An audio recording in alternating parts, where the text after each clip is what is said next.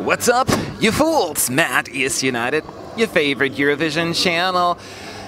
We're almost done. We're almost done with day 3. We had a bunch of rehearsals. We just watched Austria, PÄNDA, Limits. What do you think? I mean, it's not really on a lot of people's radar as far as odds or fan polls are concerned, but did she pull it off today? I think it was a very touching, really nice performance. I think it exceeded expectations, for me at least, as far as what I was expecting her to do. I think there's something really special there. The song is very personal to her, and she talks a lot about personal experiences, and as a result, I think she got really emotional during the rehearsals, and I'm hoping to see that energy be projected during the next few shows that she's going to be on, hopefully. Yes, no, it was definitely, several occasions actually a tear ran down her cheek, and it's like, and it was genuine, it was a rehearsal, why would she fake tears right there, right? And so it was she feels the song that she writes there, and I think they just staged it beautifully. They have all these, what you call them, rebars, you know, like sticks, whatever you want to call them. They light up, and they just add this interesting layer. She's surrounded by them, and she puts in a field of lights, but it's very subtle. It's not like in your face where it's inappropriate. And then they don't even use the backdrop, or hardly at all. At some point they use some glittery stuff at some point, but it's very just those lights, and then some at the ceiling they use some of the triangle stuff. But other than that, it's really just focused on her and those lights. They did a few different things for the run-throughs in the first few 2 or 3. They did the first half of the song until the second chorus comes in, the black and white, and then the last one it was completely no black and white at all. So it just did stay with that way, and it was a very emotional and kind of raw experience to me. And if you watched my reaction video to Austria, you know that I was kind to it in a certain way. Like, I'm not rude to people, but it's not high up in my ranking, right? After today, I was like, I'm not counting this one out now. I really do not count this out. There is something magical about it. And I was saying it's going to qualify, but they staged it so well. The emotion comes through. The song is so much better live. I'm not counting this one out. I don't know what else to say.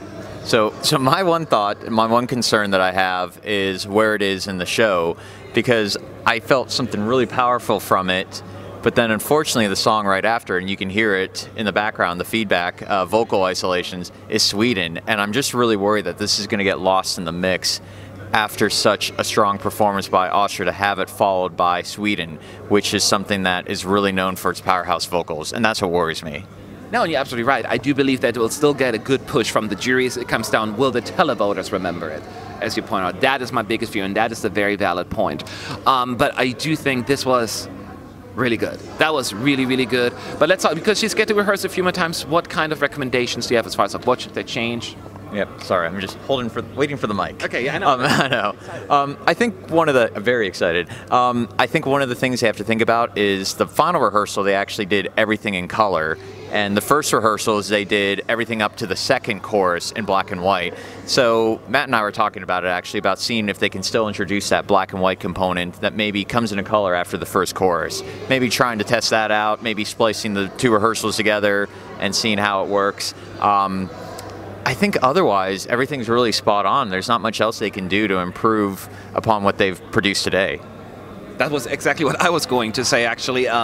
It's about the black and white effect. Because initially I said they had it black and white until the second chorus comes in. And that's like basically halfway or more than halfway through the song. And it felt a little weird that way to me. It felt unneeded. And then the last run through, they had no black or white. Black and white, I meant. And that was better to me. I can still see where they may want to try out, as you pointed out, do it maybe until the first chorus, just for the first verse, and then kind of like, ooh, now the color comes in. That I can see, but other than that, don't keep that black and white for too long. But as you said, besides that, I think they are on track. I think they're almost ready. I didn't see a whole lot of camera shots that were out of place or inappropriate, which we usually had a lot today. Today was the day of bad camera work, it felt like it. But not Austria. Austria was, I mean, of course, a few hiccups. But very good vocals. I mean, very nice blending of the background singers. So one of the cool things about this year, thank you, is that they actually have isolation of the vocals that are happening. So you can hear it with Sweden right now in the background, but they're actually able to take the music away and do vocals for either everyone, one backup singer, just the lead vocalist. So we were able to hear a lot of that with PÄNDA and her backup singers, and the backup singers alone just sounded very angelic at some points, and there's this angelic quality to their voices that really made me enjoy it. Yeah, so as you can see, we are pretty thumbs up on this one, so but we would love to hear from you. Did you watch that little clip on the YouTube channel? Let us know what you think. You liked it as well? Leave your thoughts in the comment section. We got to move on. One more rehearsal for then, and then we're done. See y'all soon.